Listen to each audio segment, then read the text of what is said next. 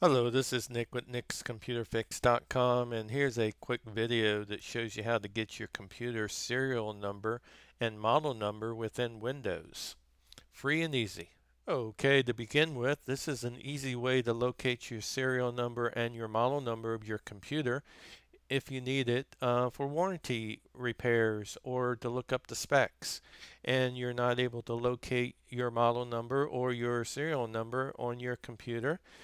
This makes it really easy. You can locate it within Windows. So let's go ahead and get started here by going down to the Start menu.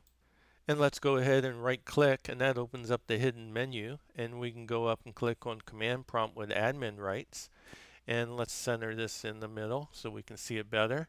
It opens up the command prompt with administrator rights, and we want to go ahead and type in this command, WMIC space BIOS, BIOS space get, GET space serial number, and hit the enter key.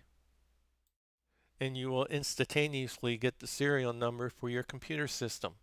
Now to get the model number, go ahead and type in WMIC space CS product space get space name, NAME, and hit the enter key.